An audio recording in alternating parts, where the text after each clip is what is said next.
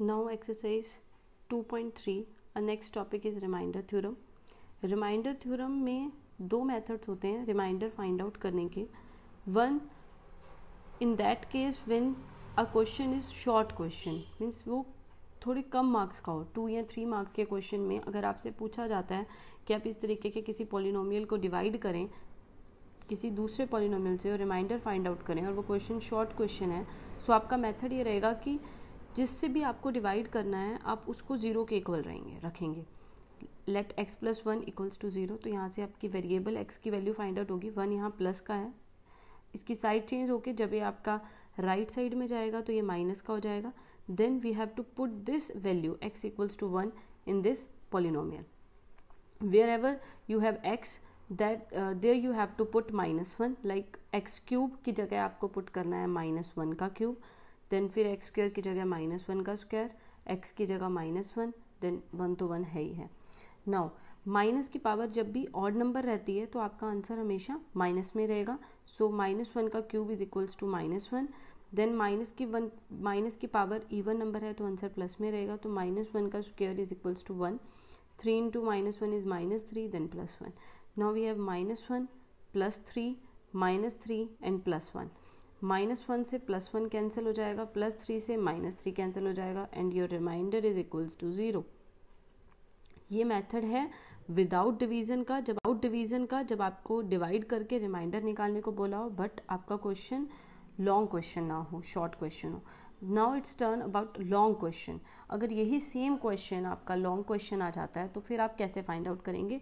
तो आपके पास ये लॉन्ग डिवीजन मेथड रहेगा. आपको इस तरीके से डिवाइड करके रिमाइंडर फाइंड आउट करना है.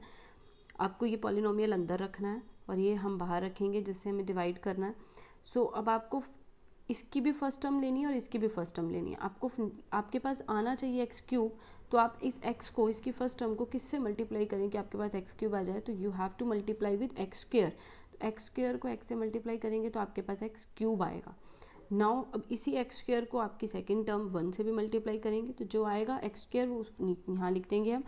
इस चीज़ का भी ध्यान रखना है कि जो पावर आपके पास आएगी वो ऊपर वाली उसी पावर के नीचे लिखना है. लाइक अगर आपके पास एक्स स्क्वेयर आ रहा है तो एक्स स्क्वेयर के नीचे ही लिखा जाएगा और एक्स क्यूब वाली पावर के नीचे ही लिखा जाएगा.